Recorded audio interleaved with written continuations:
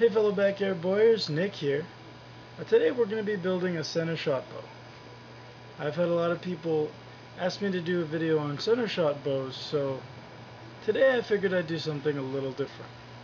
Kind of like the April Fool's bow. I've never done this before. And I don't know how it's going to turn out or if it's even going to work. But basically, I saw an interesting bow, and it's an older bow.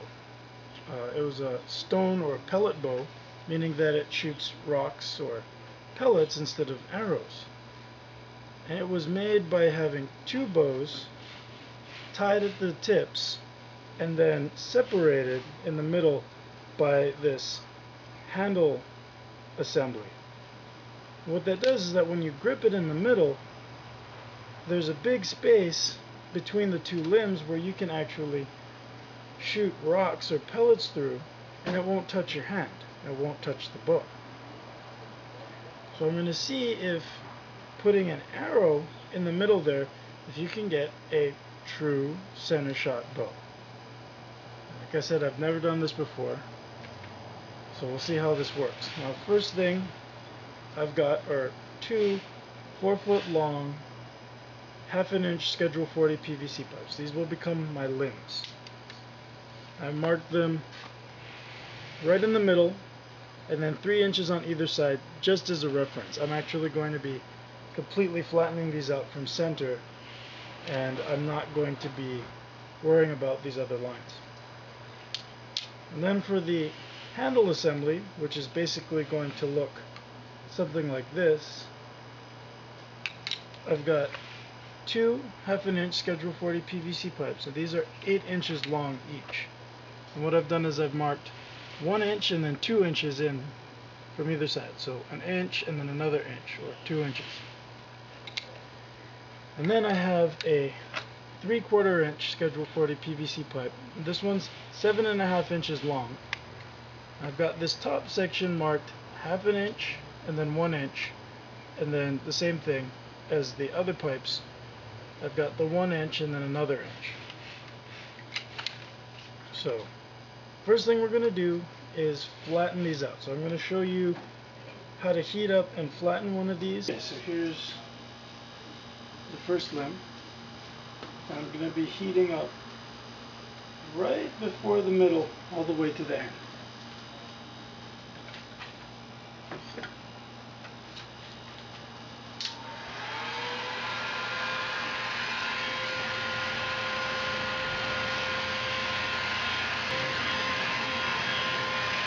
Alright, so you know it's ready to go when you can push down in different places with just finger pressure.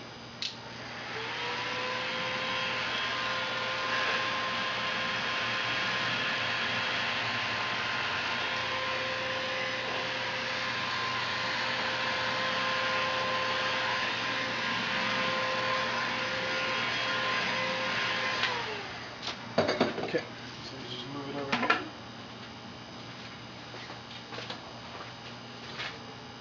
And I'm using 3/4 inch spacer plugs on my flattening jig.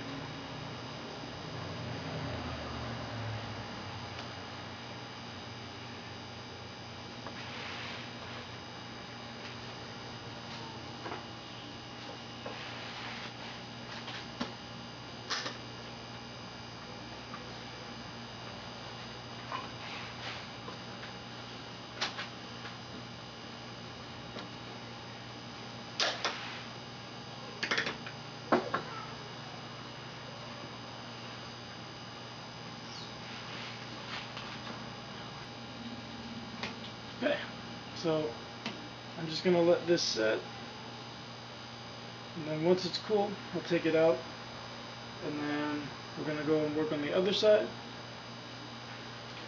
So I've gone ahead and I've flattened both bows.